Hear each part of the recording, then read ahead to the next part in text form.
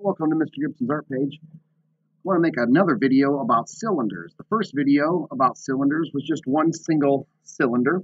This time we're going to do a series of cylinders overlapping together to create the illusion of depth on our paper. And so you can see we have multiple cylinders with these overlaps. We still have our foreshortened circle, right? And then we will also add shadows and shading to this. If you have not seen the first video on how to draw an individual cylinder, you can go ahead and go watch that video, or you can try to keep up on this one. So once again, we'll start with our foreshortened circle with the dot system. So two dots across from each other, and then I can draw my foreshortened circle. Okay, remember the foreshortened circle is when we take a circle and turn it on its side. It kind of distorts the circle into this squished looking one, and we call this a foreshortened circle. All right, now from here we'll go ahead and draw two edges. Okay, keep it nice and sketchy. And we'll curve the base, right? And then we're going to put two more behind. So we'll start with the dot. I'll have one here and here. Now we want this, as they get further back the page, they go higher up. And then they also get smaller. So we want to think about placement and size when creating the illusion of 3D. And so I'll have another one over here. And so we'll connect these two dots here. Just a little smaller. Not too much smaller, but just a little bit. Right? And then we're going to make these little hidden lines back here. These are behind this cylinder. So these will stop right there. And now, because we're creating that illusion of depth, we want to bring the next cylinders up on here. So I'll probably have them pop out somewhere around here. We can drag that down and then bring this up. So this is kind of behind. And just so you get an idea of what this looks like, this would curve right behind here, as you can see that, but we're overlapping, so we won't see this part of our cylinder. I'll take this one down too, and we're going to try to curve that down. And we're going to have that fit into this spot nicely. See that? Placement, higher up, size, a little smaller, right? And then even we call something intensity, which is the further back it goes, the lighter it will go as well. So we can even create that illusion by just making this one a bit darker, okay? And don't worry about erasing. We'll clean that up at the end. And let's go ahead and make a couple more. So we'll have a dot here, dot there, and we'll dot here, there. So we'll do a foreshortened circle here, foreshortened circle here, another one here. All right, we'll go ahead and add those little hidden lines first. This one's easy to do in the middle. That one's pretty much done, besides the shading. And then we'll bring this down. We'll have it a similar distance, so right about here. We'll curve that line back.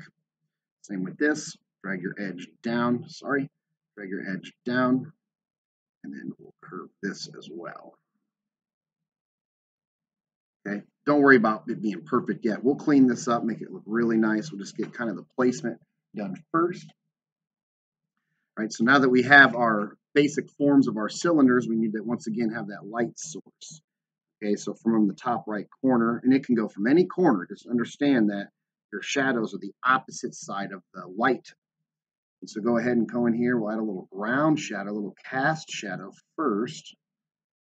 All right, and these ones will get a little bit over here too. Over here. A little over here. A little bit over here. Shading is sometimes the more fun part of your drawing. So it really makes it pop out. It really makes it stick off the paper and feel 3D.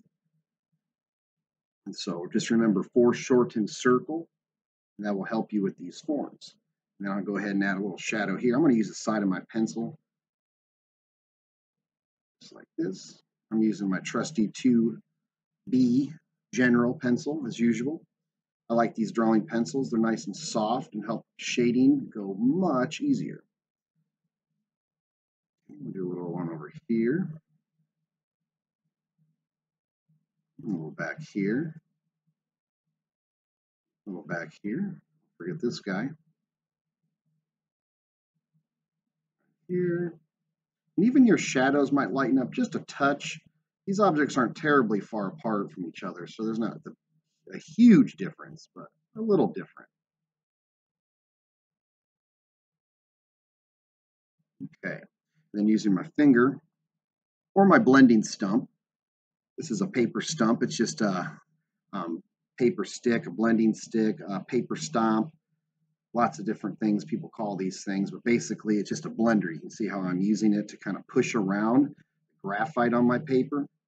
And so this will create a softer shadow, more realistic in this situation. Just blend these shadows over and blend, blend, blend, blend. There we go. And when I blend like this, I am kind of thinking about the curve form here that I'm drawing. And so I'll kind of follow that form. That will help a little bit with illusion of depth, three-dimensional illusion. And just give a little tone up top. All right.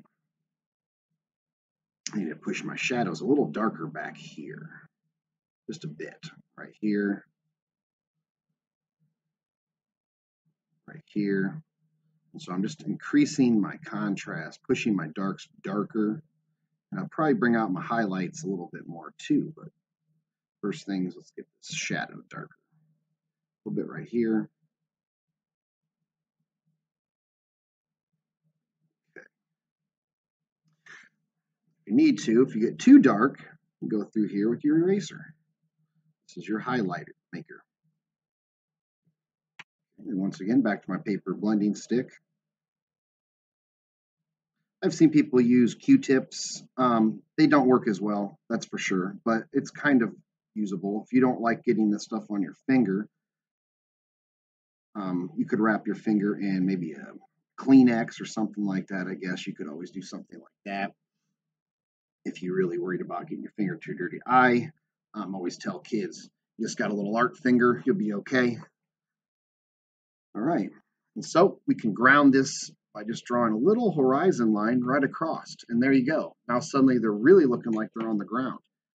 We have grounded these cylinders. Just going to define my edges a little better.